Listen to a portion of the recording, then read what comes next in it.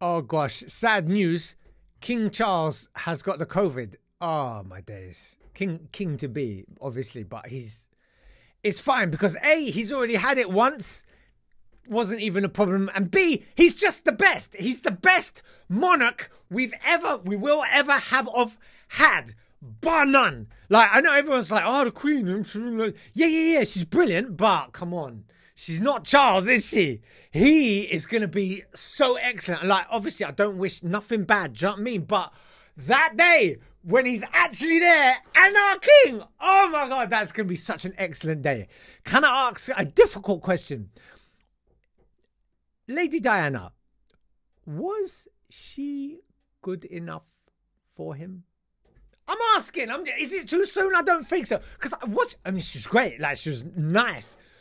Was she good enough? Because, come on, Camilla. Oh, what a woman. Amazing. That sort of aura she exudes, a sort of majesty and a sort of fragile beauty. Like him, he's already the best king. I'll tell you why, for two reasons, right? No other king or queen has been on Jackanory, and he makes his own cream that he can sell in posh supermarkets. No other king or queen's ever done that. No one's done that. No one's won a kill. As far as I know, I'd have to check. Oh, I cannot wait till he's finally there. Nothing bad. But, oh, my king. Don't even worry about the corona because you've had it before. He's got the best blood. It's blue blood and the virus can't go in. Can't, fact. So you'll be fine. My King Charles. And we're all waiting for that magic day. Don't want anything bad to happen, but we salute you, my king.